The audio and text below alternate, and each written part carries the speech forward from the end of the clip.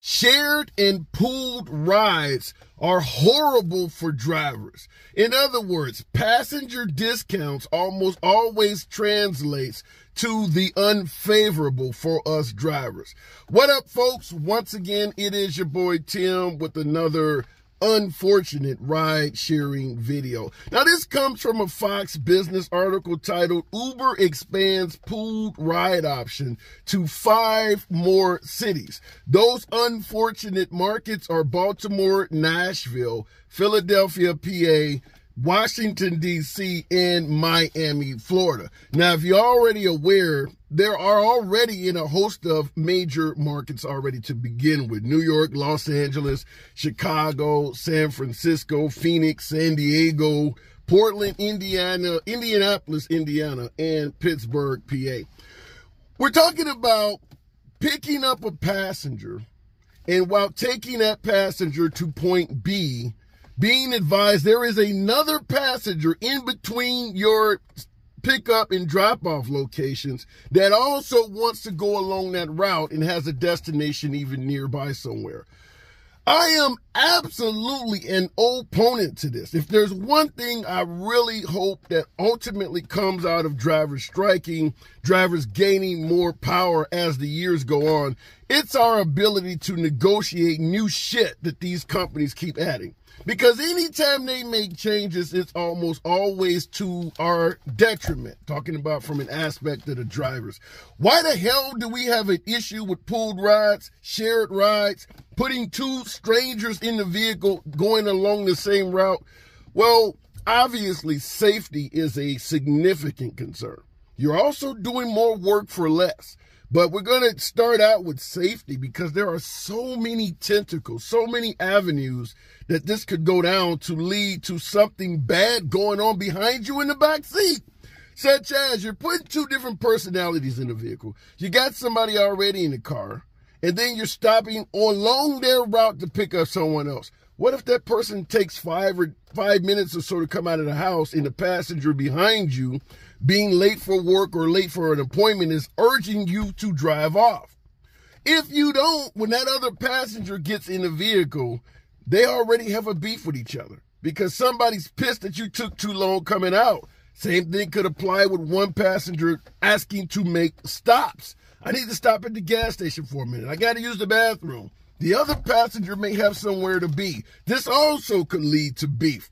What if one person likes hard, scream, heavy metal and wants you to turn your radio on the station that's playing that? Meanwhile, the other guy prefers a little bit of Snoop Dogg. Think that might work out? Could have folks arguing over the radio and shit like that. So there are so many avenues this could go through. What if one person is allergic to animals?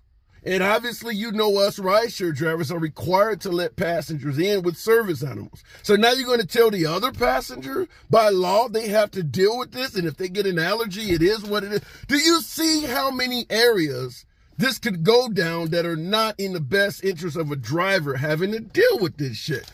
Last but not least, odors. We get stanky ass passengers all the damn time. So now you got to pick up someone else and tell them you need to put up with this until we get you to your destination. The amount of directions this could go that could lead to issues going on in the backseat behind you are literally infinite. Drivers, if you can, opt out of this shit. If you can avoid this from any aspect at all, try not to have two different strangers in your vehicle at the same time. I just do not see how it could be in your best interest at all, because at the end of the day, it's your car they might be fighting in. And then obviously they're doubling up the work because you're essentially taking two passengers on 2 trips and not seeing double the fare. But I'm going to give you the actual jargon coming from Uber themselves, and you just can hear the bullshit oozing out of the passage. Now, according to Uber, the company said it has been revamping its pooling option after spending months of listening to driver and rider feedback. What driver is going to be in favor with this shit? What driver is in favor of shared rides, Uber pooling? After all, both passengers are trying to get from point A to point B. They're going to want the trips regardless. I'd rather do them separately. If I'm going to get paid to do it anyway, we're out here to rideshare. I don't need to stack these folks up. So this has nothing to do with driver feedback. That whole statement is bullshit. Now, rider feedback, perhaps, there are a hell of a lot of cheap passengers that want this trip to be cheap as possible that may be willing to sit in the car with a stranger. So it could be rider feedback, but it's definitely not driver feedback. But I'd invite you folks in the comments, particularly my veteran drivers. Do you see any upside to having two different personalities in your vehicle at once? Can you think of any way where this is beneficial to you as a driver? I sure as hell don't, but maybe you can enlighten me and maybe wake me up on some shit that I currently do not see at all. Nevertheless, they continue on by saying, with UberX Share, riders will get an upfront discount. However, if they are matched with a co-rider, they can save up to 20% on the total trip cost. Let me tell you something as a driver. Passenger discounts are bad. We already have Uber and Lyft taking as much as 80% of some damn fares. Anytime the ride-sharing companies are offering passengers some kind of way to do this shit for cheaper, who do you think is going to absorb that cost? Who do you think is going to be ultimately giving that passenger a discount? Your ass is going to be doing that. Anytime they reduce the fares, reduce the cost of getting from point A to point B, ultimately drivers are the ones that absorb that reduction in fare. That's why I stated in the beginning, if there is anything we could ever get that would be favorable to drivers, is having the ability for someone to genuinely speak on drivers' behalf and sit down at the table with Uber or Lyft when they make these damn changes. Because I've been a rideshare driver off and on since 2014. I can't think of a single change they've made that is in the favor of drivers or that us drivers think, yeah, that was a good idea.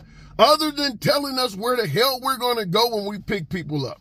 That's about the only thing I favor, is actually knowing the destination. And it took years to get them to do that. Same thing with tipping. It took years to get Uber to allow the passenger to actually tip through the damn app. So I'm not a fan of letting Uber tell me, I made a change and it's going to benefit you, because that's bullshit. For years, they told us reducing the fare would bring more passengers to the platform, and we would somehow benefit from that shit. We all know now that was a blatant lie. So we certainly need someone, an entity, to speak on behalf of the drivers, because this right here, where the drivers were driver feedback and the drivers were in favor of this shared riding shit, is bullshit. But last but not least, listen to this. The company also touted that combining rides cuts down on gas usage and vehicle miles, which effectively make transportation more affordable for drivers. Ain't that some shit? If you take two personalities in your vehicle at the same time, giving them a 20% discount perhaps, yeah, but it's going to save you gas. It's going to save transportation wear and tear on your car.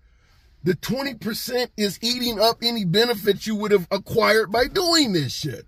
So yeah, you're saving me miles by putting them in the same car, going to the same location, putting me at risk of getting my ass kicked from some shit behind me, but you're going to cut their fares by 20%. That's not a win-win. I don't think it's a win even for the damn passengers, because some of them might get their ass kicked by the person sitting beside them. But that's a future video, because that will happen. But nevertheless, I wanted to make this video because I'm getting sick and tired of the companies doing shit and then telling us this is in your best interest.